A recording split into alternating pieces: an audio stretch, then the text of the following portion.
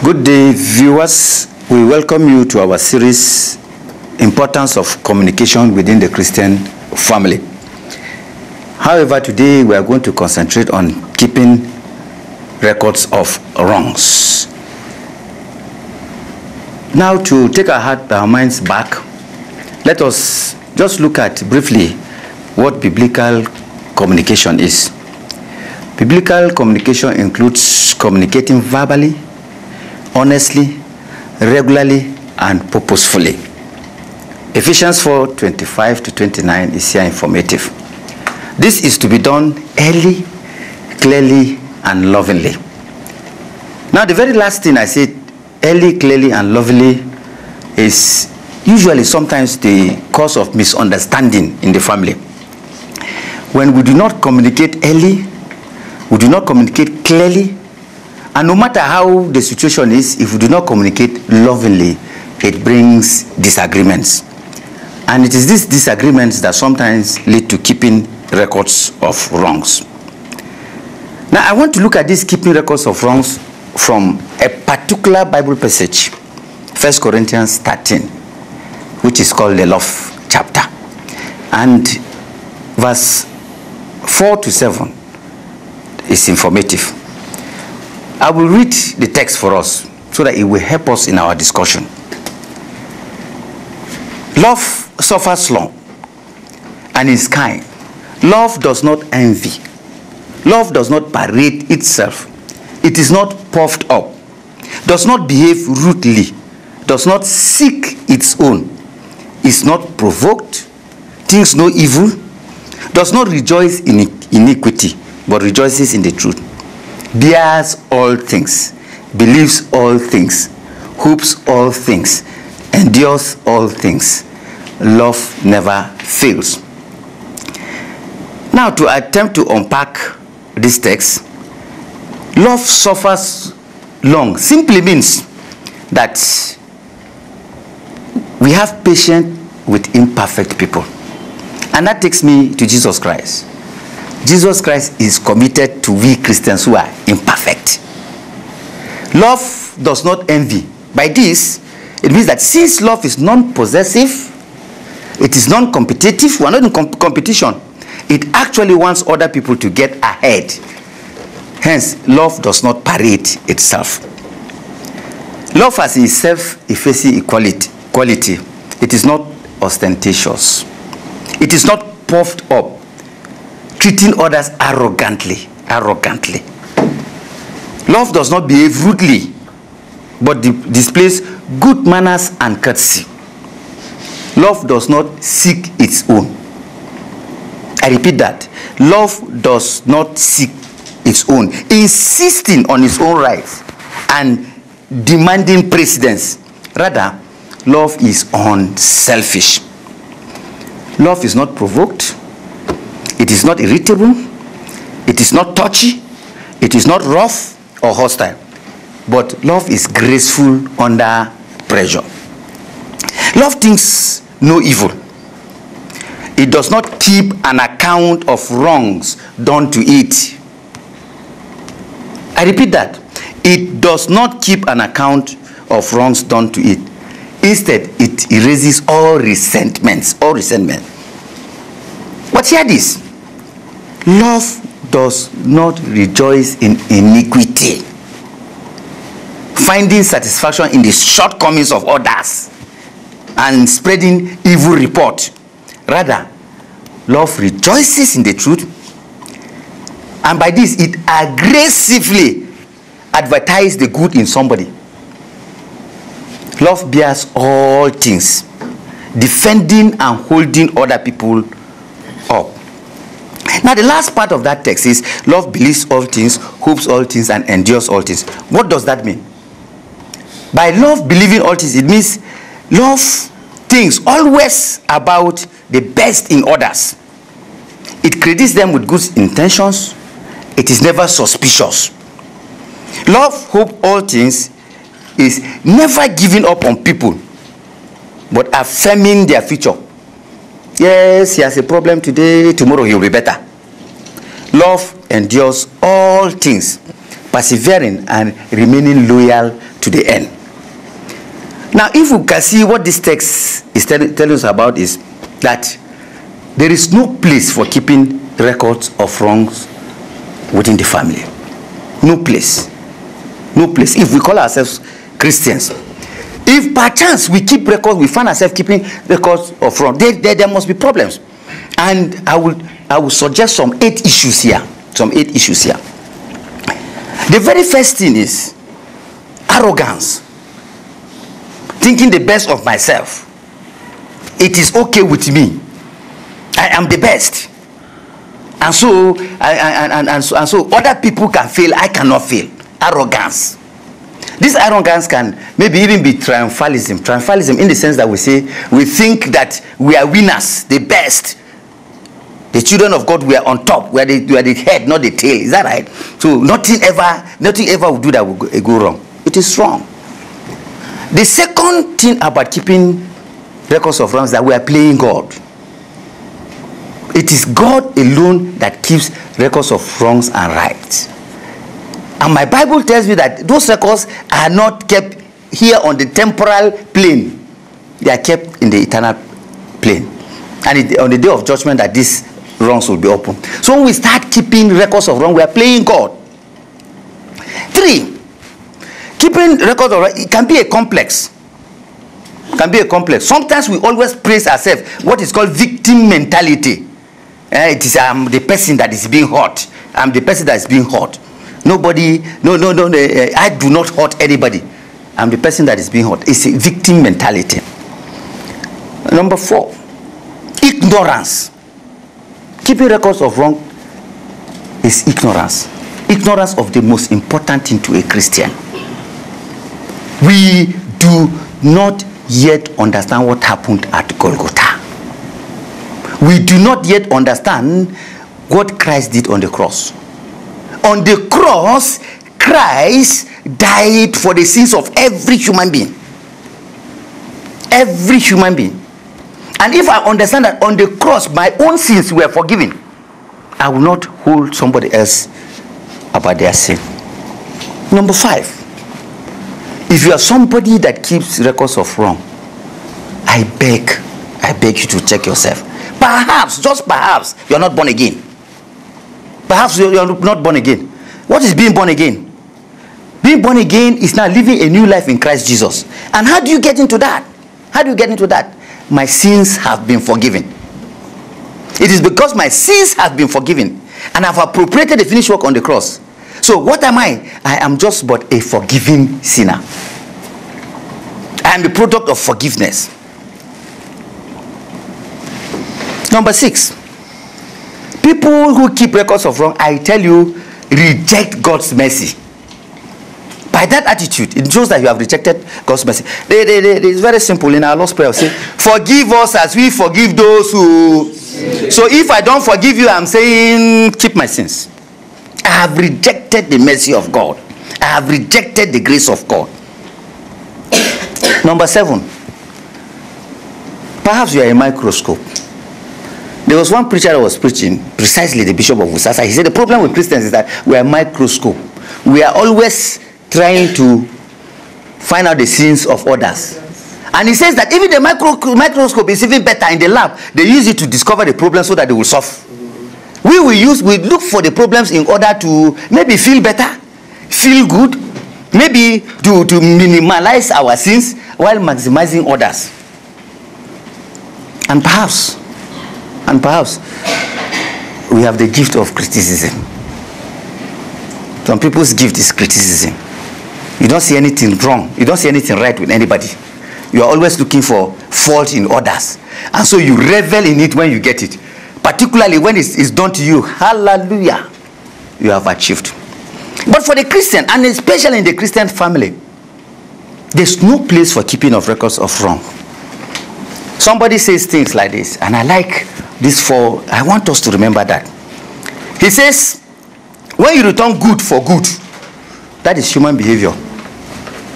When you return evil for evil, that is animal behavior. When you return evil for good, that is demonic behavior. And when you return good for evil, that is Christian behavior. Romans 12:17 to 21 is here informative. It says, do not repay evil for evil. And as long as it depends on you, live at peace with all men. In fact, if your enemy is hungry, if he's thirsty, it goes on to say, do not be overcome by evil, but overcome evil by good. And one thing we tend to forget, which I want us to note, is that all sins that are committed are ultimately against God. All sins are ultimately against God, who is ever willing to forgive all sins. And life without forgiveness results in a vicious cycle of resentment. But one important thing most of the time we don't remember is that there is just one person on earth whose character and conduct you can control or vote for, and that is you. So you will not expect anybody to do exactly what you want them to do. If they fail, you shouldn't be surprised. In fact, you should even bother yourself if you fail yourself, because it is only your own character that you can vouch for. And generally, when we teach young people in the marriage class, when we teach them, when we're counseling them, there are some things, some 10 character principles we want to give them. I'm not going to that, but I just mentioned 2 here. I will call the first one is the character principle. The character principle in marriage is concentrating on being the right person. You concentrating on being the right person. If you concentrate on being the right person, I tell you, it will be well with you in your family. Sometimes we always want the other person to be the right person, which does not work. And then the commitment principle, that's the second thing. Commitment principle. Commitment principle is imitating Christ Jesus. Imitating Christ Jesus, who is committed to imperfect people. If sinless Christ is committed to me, imperfect me, then I will not be committed to another sinner. Christ is sinless. He is committed to us. We are imperfect. Remember, he says of his church, he says, I know my own, nothing will ever snatch them from my hand. And the church has constantly failed Christ, but Christ has never left his church. Sometimes we see the church is marching on, the gates of hell will not prevail. Is it our faithfulness? Is it our holiness that make the gate that will not make the gates of hell prevail? No, it's because Christ is committed to his church. So commitment, when we are committed, the father committed to the mother, the parents committed to the children, the children committed to, we are committed to make our family an example. In any case, what is even marriage? What is it supposed to be? Marriage is a ministry to each other and a mission to the world. Ministry to ourselves within the family, so that the truth of God and the grace of God is seen in our family. And it is a mission to the world, in that the world will see what it means to be in relationship with Christ Jesus. And so sometimes we fail. But there's just something. And I like this very well. Somebody will say, in others, search for virtues. In yourself, search for vices. We normally do it the other way around. When you search for virtues in others, to start with, every human being is made in the image of God. Look out for the good in a person. And when you look at when you search in people for virtues, this will help you to overcome some of your problems about them. It will make you to understand and realize that there's something good in every person. But if in yourself, if you search for things, you realize that you yourself, you are a fallen sinner. You are a fallen sinner. And that you make mistakes yourself. Sometimes does it not happen to you that you wonder why you cannot even forgive yourself? Sometimes you blame yourself. Sometimes you smart yourself. If you can wrong yourself sometimes, is it surprising that somebody else can wrong you?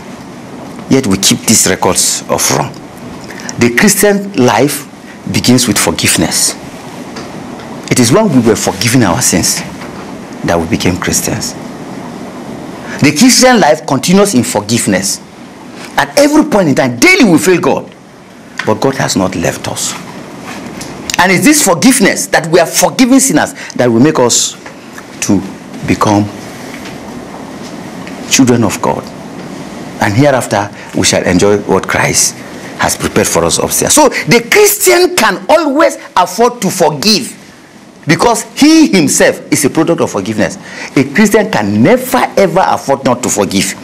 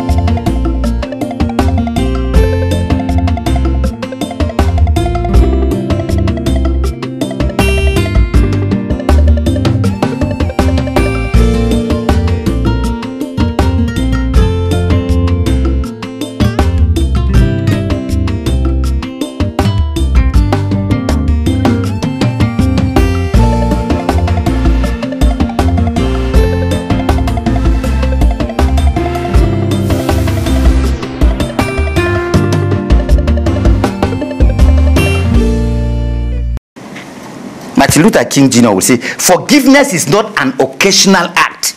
It is a permanent attitude.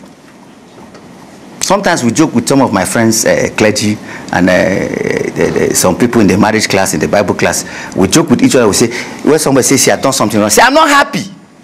What you have done is wrong. But I've forgiven you your sin, including the sins you commit in future. That's the issue.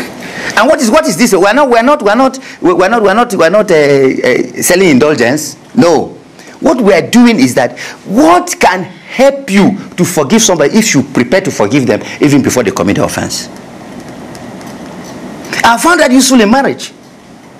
I am telling you, I have purposed and I declared right from the day I married that there is no offense that my wife will commit I will not forgive her, and I mean it. So by the time she offends me, the pain is less. In fact, the healing has started because I have purposed to forgive before the offense is committed. So you find it. Augustine is one of the church fathers. Nobody who reads theology, everybody must have to go through Augustine. Augustine says, if you are suffering from a bad man's injustice, forgive him, lest there be two bad men. He's a bad man. If you don't forgive him, so there are now two bad men. Is that right? There are now two bad men. That is you and him. And the problem normally we face is that sometimes people wrong us out of weakness. Sometimes people wrong us out of ignorance. Sometimes people wrong us not because they purpose to wrong us, but the painful part of it is that our reaction, we purpose to do it. We resolve to remain angry. We resolve to remain to refuse to forgive. And you find that we are even worse off. So the issue is, if God forgives us, we must forgive others. If God forgives us, we must forgive others. If God continually forgives us, we must forgive others.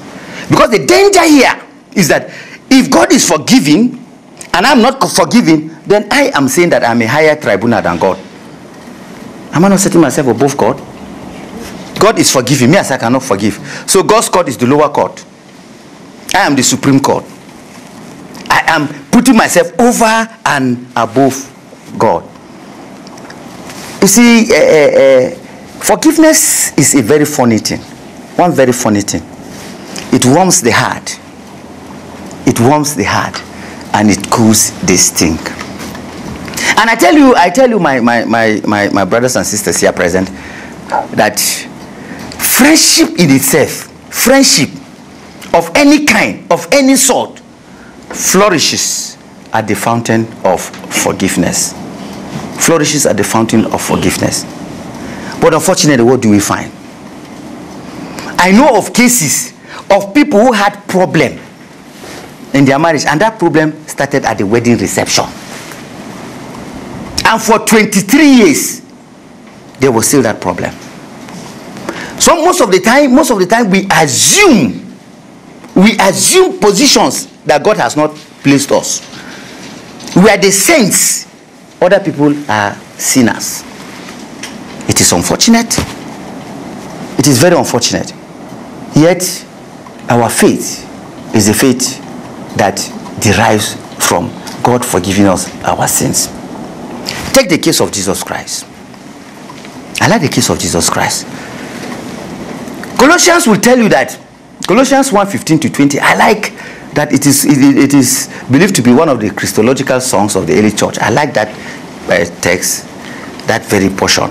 But one particular place I like about that text is everything was created in this world for Christ and through Christ. Created for Christ and through Christ, everything in this world. Yet, Jesus Christ, Philippians 2:5 will tell you that Jesus Christ said, though being God, he did not consider that something to be grasped. He humbled himself, and what happened? He became man. The creator becoming creature. And to do what? To now save man from himself. It is man that fell. It is man that offended God. It is man that sinned. Yet God condescended to come and die for man. Now the creator becoming creature. Not just that. Not just that. Christ came as a man to die for man. He came as a Jew and was betrayed by the Jew. But get this one here. This is even the most important part. Of all the professions in this world, Jesus Christ came as a carpenter. And because of his omniscience, anytime he was in the workshop helping his father, he was relieving his crucifixion. And it was the carpenters that crucified him. Crucified by carpenters. That's the only trade he ever learned. Yet on the cross, he said what? Father, forgive them, for they know not what they are doing. Maybe you say Christ is God, and so it is easier for him to do it. But let's go to Stephen. Let's go to Stephen, the first Christian martyr. Stephen was stoned to death, not because of what he did, but because of what he believed. And at the point of death, what did he say? He said, God, forgive them. At the point of death, he said, God, forgive them. So what's that offense that somebody will commit against me that I will not forgive them? Especially. Again, Jesus Christ said, love your neighbor as yourself. That's a very good one. Love your neighbor as yourself. But let me interpret it for you this way. Who is your closest neighbor? Your spouse. The closest neighbor to you is your spouse. If your husband or your wife is your closest neighbor, then they are entitled to the dearest love. And if you love people, what you will do, you will be readily and willingly forgive them that which they have done against you. And most problems in families today is this unforgiving spirit. We hold on to what somebody had done. Do you remember you offended me 10 years ago? That's what you did last time. Somebody has committed, maybe your wife or your husband fails to do something now. Instead of concentrating on what has happened now, that is what happened last time. Last time, 1 month ago you did this, 1 month ago you did this, 3 weeks ago you did this, 2 days ago you did this, and so we pile records and records and records of wrong. They are not good for the system. Psychologically, they are not good. Emotionally, they are not good. And I like 1 Peter chapter 3 verse 7, it says, you should treat your wives. Treat them. Be considerate to them as the weaker, so that nothing will hinder your prayers. Which means that if we are not living at peace with each other at the family, our prayers are but a waste of time. That's why concerted prayer is very important. Let's go back to the Bible again. The Bible says, when 2 or 3 are gathered in my name, I am there with them. Yes. And whatever, the Bible says, whatever they bind on earth is, whatever The loose on earth is loose in heaven. Now, where do you find 2 or 3 people permanently in worship? It is in marriage. Permanently. When we go to church, we go for congregational, maybe 2-3 hours, we are gone. When we come for prayer meeting, 1 hour, we are gone. But marriage is a relationship consecrated unto God. So these people, they are a permanent union, a permanent worship relationship. That is the only place you find people permanently in relationship with God. Permanently together in the name of God. So they are a very powerful people. And that is why the devil attacks marriages seriously. And we allow some little like keeping records of wrong. Last week you did this week you did this week you did this, and there we are gone. The Lord will help us. Amen. The Lord will make us understand that keeping records of these wrongs is not in our interest. The good Lord will keep us. Amen. Praise ye the Lord. The Lord's name be praised. Praise ye the Lord. The Lord's name be praised. Do we keep records of wrongs? No. Are we sure? Yes. Thank God for us. At this juncture, I will invite my brothers and sisters here, maybe to contribute, ask questions, and if there are any gray areas, you help us enlighten them. Yeah. Thank you so much, sir. I must really appreciate you. But in terms of forgiving, I also believe in forgiving. It's a good thing, actually. But one thing I believe is, in a situation whereby a lady was raped, maybe they murdered her parents, fine, you can forgive such person, but you can never forget. Because some stuff like that will keep ringing to your ears, as in you will keep remembering, and it bothers you a lot. Does that mean that person is here to forgive such person or what? Because she can never forget. She can forgive, but I don't think she can forget. Does that mean she's here to forgive? That is a very good contribution. Rape is one of the worst crimes that can ever be committed to a woman. While it has its physical aspect, the physical pain, there is the emotional pain and the psychological aspect of it. It's a very difficult thing. It goes up to some extent. Sometimes people are even required to go into therapy to heal them. I agree with you. In such a case, it is very, very difficult. But again, our Lord Jesus Christ says, my grace is sufficient for you. Come to me, all who labor and are heavy laden, and I will give you rest. On your own, you may not be able to do it. But when we surrender all that we are, all that we can, our wants, our pains, to Jesus Christ, he has promised, and he never fails. It's not easy. It's not easy. People have let me even give you some example. There are people who have seen their whole family wiped out, killed by even people they know. All these kind of problems going up now, and the thing is, they have turned unto the Lord, and he has done it. It's not easy. One thing for the victim, what I will always advise the victim to do is to cast their burden on the Lord Jesus Christ, and he will do it. Because there is no situation in this world that those who put their trust in Christ, depend on him, and yield all their problems to him, that the solution has not come. You might not forget, yes, sometimes it may come and so on and so forth. The important is not that it comes. Sometimes, as you remember, the hurt might not be there. With time, God heals the wounds. The wounds are definitely healed. I believe so. I believe that this subject is very vital in times like this. I want to ask, in a situation where perhaps one had lived a promiscuous life, and then as a result of that, he had some things, perhaps like a lady who had children out of wedlock, or perhaps contracted a deadly disease, at the end of the day, she might have forgiven herself. But as time goes on, when she sees some things that keep pointing her back, she just keep telling herself, perhaps I'm the cause of this. I would have been somewhere if not for what I did.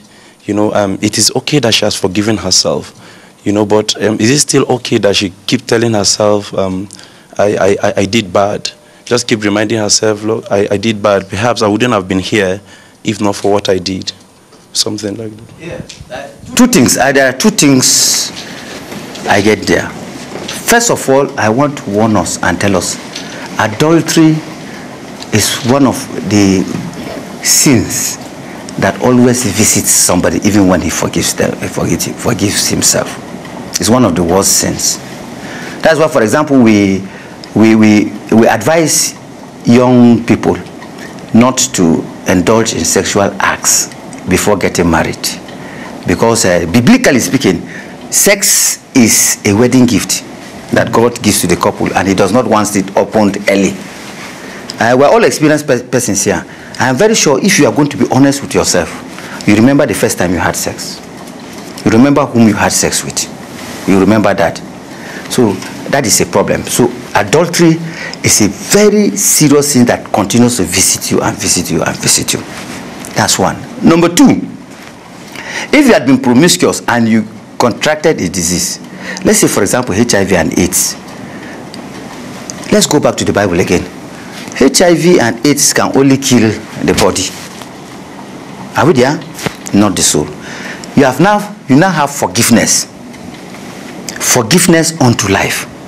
You have to always remind yourself that it does not matter what happened. Thirdly, if you find it difficult to forgive yourself, you ask God to forgive you for not forgiving yourself. Because perhaps you don't understand what Christ has done for you on the cross. You have to appreciate that there is no sin that is too big that cannot be forgiven. The efficacy of the blood of Christ is for all sins. And then fourthly, it is the weapon of the devil. Guilt is the weapon of the devil. The devil will always want to remind you so that a guilt-ridden mind does not think positively. And if Jesus Christ, on the cross, Jesus Christ saved me from the penalty of sin. So I can never be punished for those sins. I don't know why I should be guilty from it. Today, Christ is saving me. I am being saved from the power of sin. And one day I shall be saved from the presence of sin. So yes, those things can be, but remember that your sin, the penalty has been paid for at Golgotha. And today Christ is helping you fight the power of sins. One day you'll be saved from the presence of sin. So there's no room for guilt. So guilt is a weapon of the devil. He reminds you of just your negatives. That is why Paul will categorically say, take your thoughts captive. It's normal that you think about those things, but Paul will say, take your thoughts captive, so that you don't allow them to control you. Remain blessed in Jesus' name. Amen. Yes.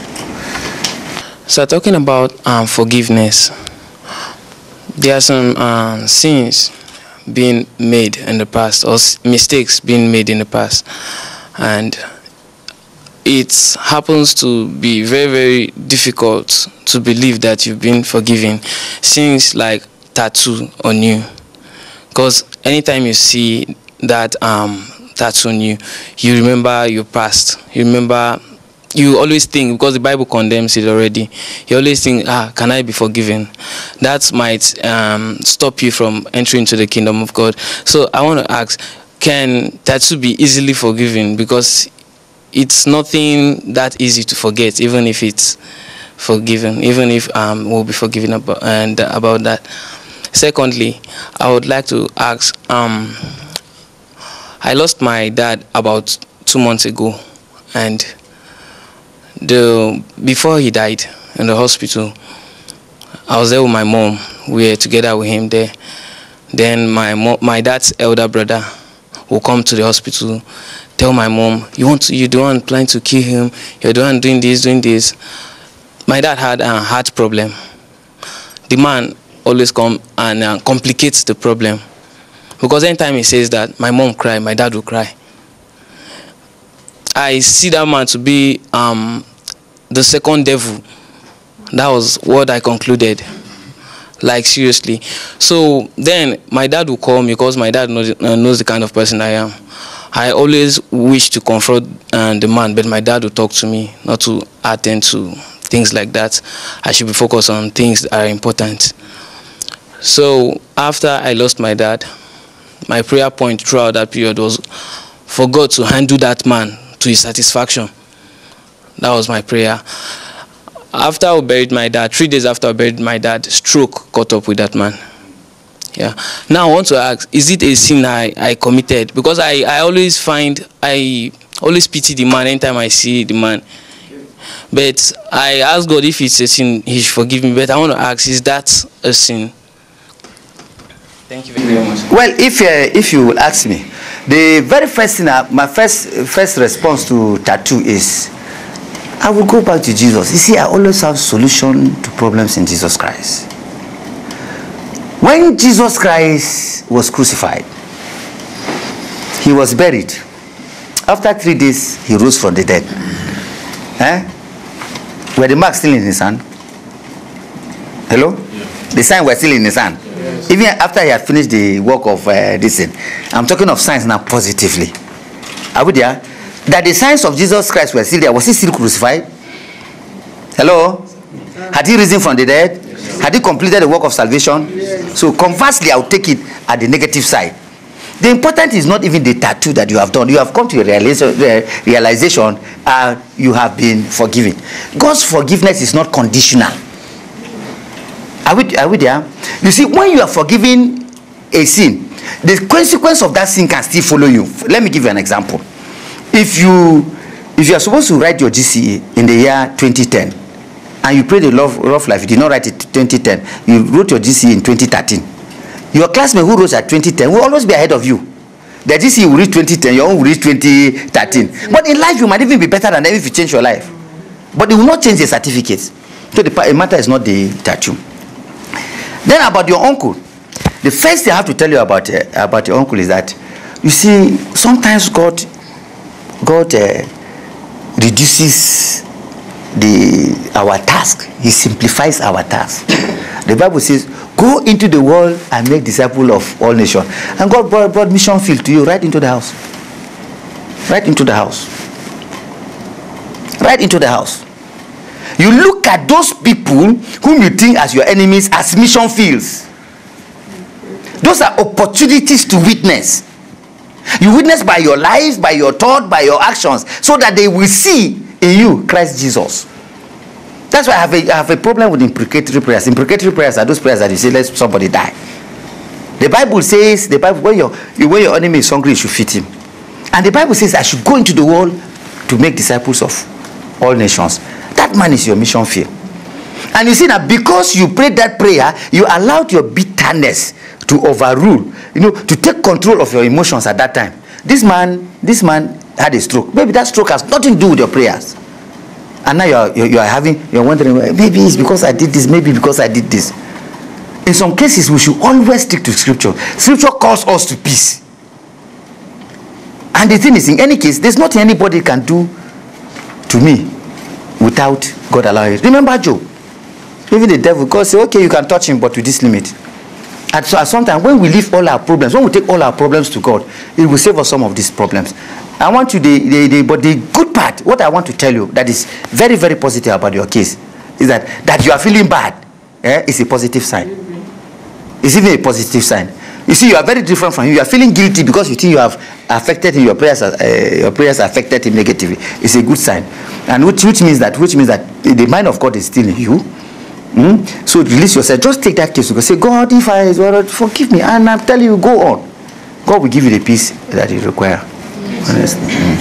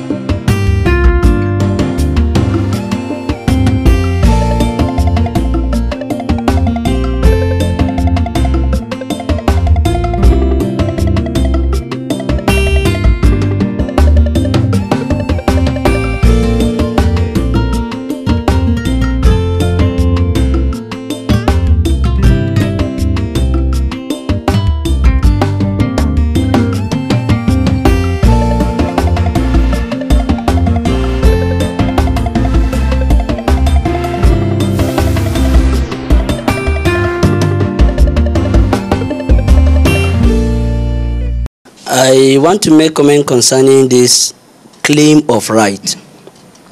You see, most of the problem that is going on in families today, even in the Christian home, is claiming of right.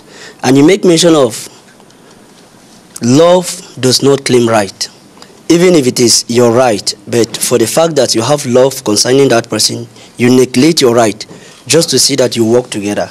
But most of the family does not understand that. There was a case of a man of God.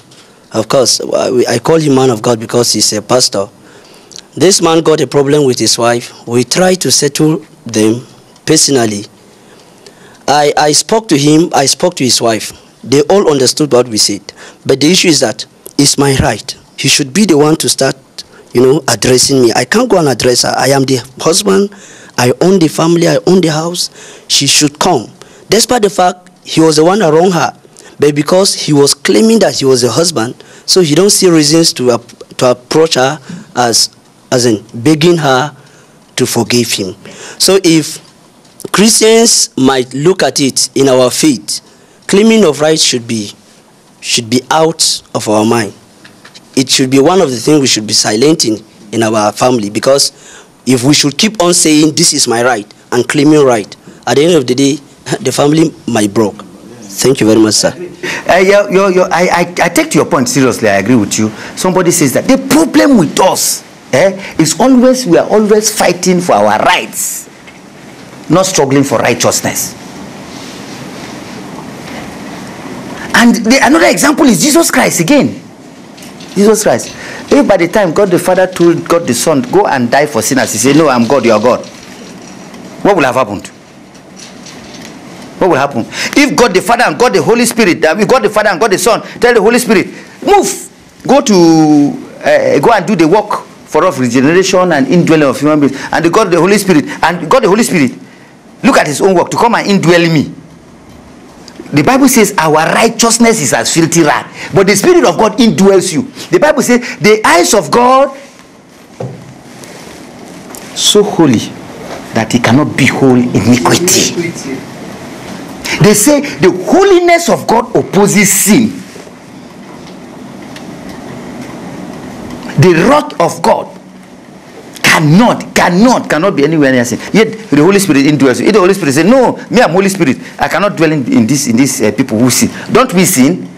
But we always claim our rights. We always claim about that. And then this matter of headship, this headship in the Christian home, this headship, you see, that headship has a problem, and it is because of our background. We are Africans. And generally, we are generally syncretistic. That is a mixture of this. The thing is, I am the man, and nobody can. The thing is, all that one. I always see that is just. By the time you start saying, "I'm the head of this house," you have already lost the headship. You have lost it. You don't have to remind us. We know you are the leader, and you can see that work among the Trinity. The Trinity, the three of them, what is called the ontological Trinity, Father, Son, and Holy Spirit, they are equal, co-equal. None is before, none is after. But in the economic Trinity, as they work, the Son will submit to the Father, and the Holy Spirit will submit to the Father and the Son, and there's no problem. God never asks us to do what he has not done more than he's requiring of us. So these are the problems in the Christian family. You come and say, somebody must come and you wronged me, so you must come and apologize. My answer to that is, while we were yet sinners, Christ died for us. Christ did not wait for us to repent before he died. He did not wait for us to promise him that we are going to repent. He was not assured that we are going to. In fact, some people still reject him.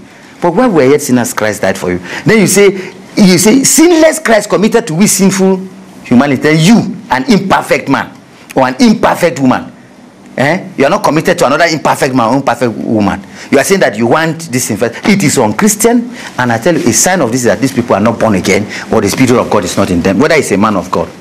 A person can be a preacher of the gospel and be a vile hypocrite at the same time. That's the truth. Right claiming of a truth, that problem creates more problems to he who claimed the right. Yes, I agree with you. And he who said, let me take everything, is always going triumphant. Yes. I look at the life of Abraham. Yes. Abraham and Lot. Yes. It was Abraham that was called. Go to a land that I will show you. It was not Lot. But Abraham willingly called on Lot, a cousin. But when he reached to a certain stage, conflict come in between. Abraham could have said, Abraham had the right to say, Lord, you were not the one that was called. From here, go back to Or. If me and you will be quarreling, go back to Or. Because God called me and I called you. But Abraham said something. Lord, let us not be quarreling. Choose. We are brethren. Choose. If you want to go to the south, the land is before you. If you want to go to the north, the land is before you. Lord, who? Choose the best. Choose the best. Land up in trouble upon trouble. But Abraham, taking the desert area, brings about the fulfillment of the promise God promised him. So this issue of claiming right of a truth, when we begin to look at Bible pictures, is un-Christian. I agree with you. There's nobody who had told the path of God, walked in the way of Christ, that ever regretted it. In any case, Romans 8:28 will tell us that all things work for good. So one thing we have learned today is that we stop keeping records of wrongs everywhere. It does not help. In fact, it is a problem for you the person who is keeping the records. You are the person that you are tasking yourself, both psychologically, emotionally, and spiritually. You come out the loser. We thank you for your participation. As a matter of fact, truly have been blessed. We thank our viewers at home.